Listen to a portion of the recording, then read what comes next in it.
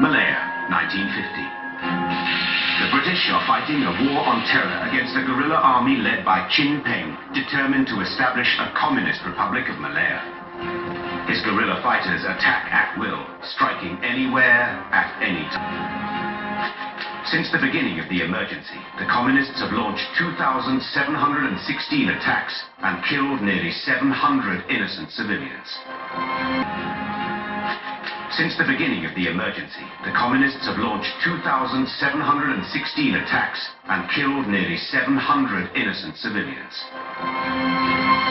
On the British side, the new Director of Operations, Lieutenant General Harold Briggs, comes up with an ambitious master plan to smash the communist war machine. To get food, money and information, Chin Peng's fighters rely on Chinese squatters who live in shanty villages located on jungle fringes and so are vulnerable to exploitation by the communists. Their numbers increased dramatically during the Japanese occupation. Briggs decides to target the communists indirectly by severing their links to the squatters. We have more than 600,000 squatters all over Malaya, and we are accusing them of helping the communists. Give them protection, bring them together, and you'll find that they will stop helping the communists. Briggs' idea is to move every one of these squatters to newly built resettlement villages, built on land provided by the Malay sultans. In theory, these villages will protect the squatters, cutting them off from the communists. Briggs must work fast. So hundreds of security units race across Malaya to prepare the squatters' exodus, whether they want to move or not. 我那个时候是没有办法，紧急搬进一直是行政院政府就叫你搬，每家每户都搬出来哦。We had these military lorries, three-ton lorries all there, ready to help them. We had British soldiers, soldiers from the Commonwealth, our policemen all helping. They bring in their ducks, they bring in their dogs, they bring in their pigs, everything. The communists, realizing that their supply lines are under threat, try to persuade the squatters to stay put. The communist terrorists started their all-out propaganda, and the squatters believed them. They said, now look, in Germany and all, millions were sent to the concentration camp, were killed. You now, the government is taking you all to concentration camps, all of you will be killed. The communist terrorists started their all-out propaganda, and the squatters believed them. They said, now look, in Germany and all, millions were sent to the concentration camp, were killed. You now, the government is taking you all to concentration camps, all of you will be killed. So as a result of that, quite a lot of people resisted, so they had to be forcibly brought out onto lorries and taken there. Despite these teething problems, people are soon on the move all over Malaya. They travel by road, by boat, and train.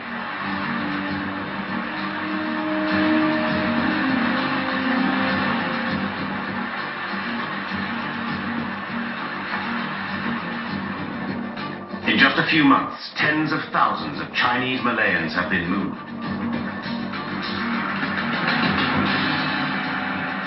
When the settlers arrive at their allotted resettlement areas, they come face to face with the harsh realities of the Briggs plan.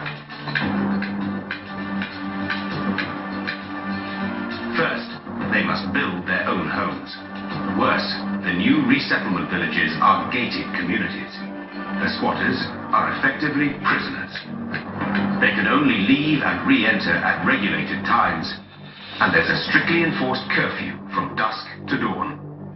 它有个闸门啊，然后上面站的有军队在这里守罗。早上6点钟才开个闸门，下午3点你们就通通回来这里这个范围内，不能够出外的，就关在家里面的，一直到明天早上6点。就这样子，你说你可以想象当时的整个情况是多么惨。Night was a time of menace and danger.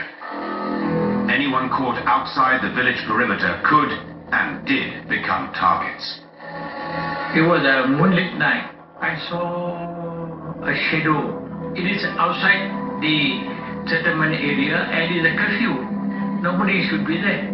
Full sweat coming. Because it's not easy to shoot a man. But then I was to shoot.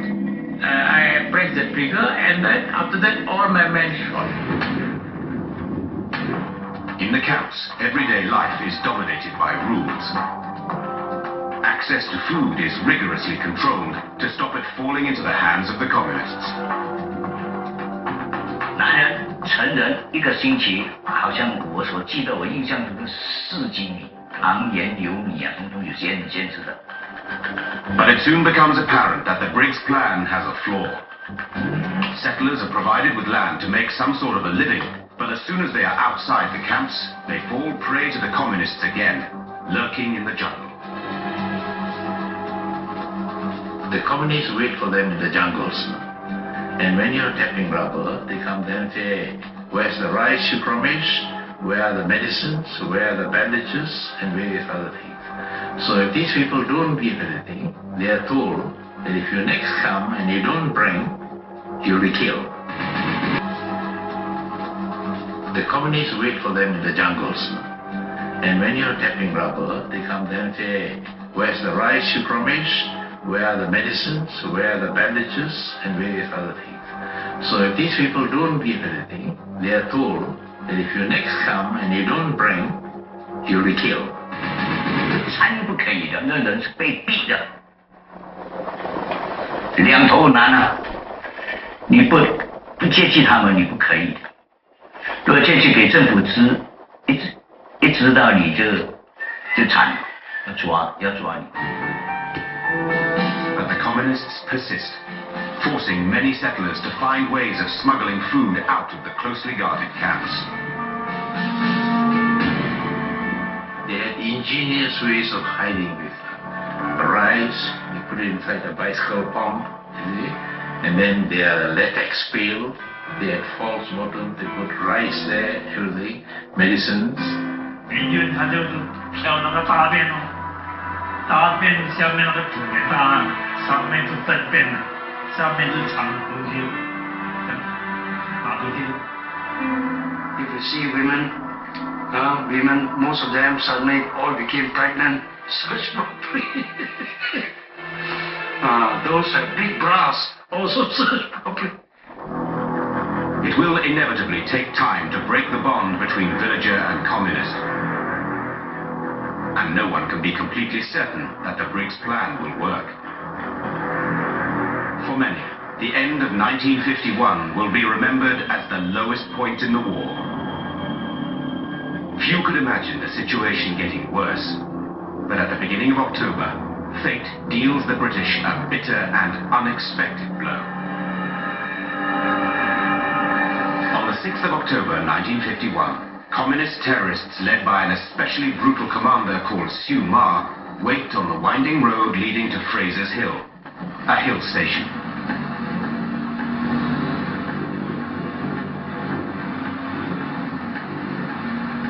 At 1 p.m., a police convoy appears, followed by a black Rolls-Royce flying a Union Jack. Siew Ma opens fire, wounding several police officers and puncturing the tires of the Rolls, which skews to a halt. A British gentleman emerges from the back. He is shot in the head. Siew Ma orders his men to escape. He has no idea that he has killed the British High Commissioner, Sir Henry Gurney. As the news spreads, the British are in shock. The head of the British colonial government had been killed by the communists. You know, my God, it would shake anybody up. After Gurney's murder, the morale slumped among the local population as well as the British. Oh, we are very sad. The whole country was shocked. 大家很高兴啊！你大的没有了，那个小的没有作用了，那个大的指挥都不灵，小的的指挥不到。 As the communists rejoice, the British war on terror faces its worst crisis yet.